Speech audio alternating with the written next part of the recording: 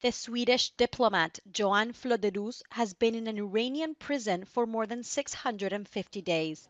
Floderus, who works for the EU's diplomatic service and lives in Brussels, was detained in Tehran's airport after a touristic visit to the country.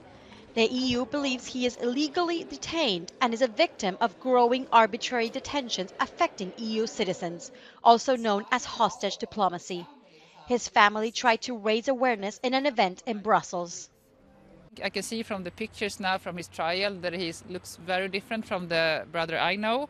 I see there's like not really this light in his eyes. He looks much skinnier, very pale of course, since he's basically never going out. And I know that he doesn't get as much food as he needs, for example. And not to mention the pain it must be like inside to stand there, and like now he is accused for something where they want maybe to give him the death penalty.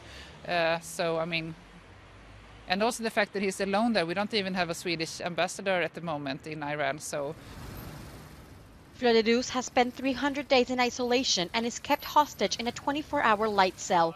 For the first 10 months, he could not contact his family. After several hunger strikes, he has now very limited phone calls, and in these almost 2 years, he only had 2 video calls. He is forced to do them in English. as you can hear, my English is not fluent because I'm a Swedish native speaker, but we have to speak in English during those calls, and otherwise that's a demand from the other side. And also we know that he's being supervised and they will break off the phone call if something is said that they don't want to. So it's hard for us to know what is really coming from my brother and what is maybe, I wouldn't say forced, but yeah, I don't know. Iran accused Floderus of what they call corruption on earth and believe he has spied for Israel. The maximum sentence is death penalty. He is an innocent man. That is also the fact I want to really say, that I don't think that anyone really feels like my brother has done those crimes that he is accused to. So this is about some big political game where my brother is being used as a pawn. And that is really, for me, something I cannot accept. And I don't think we as a nation or the European Union either should accept that.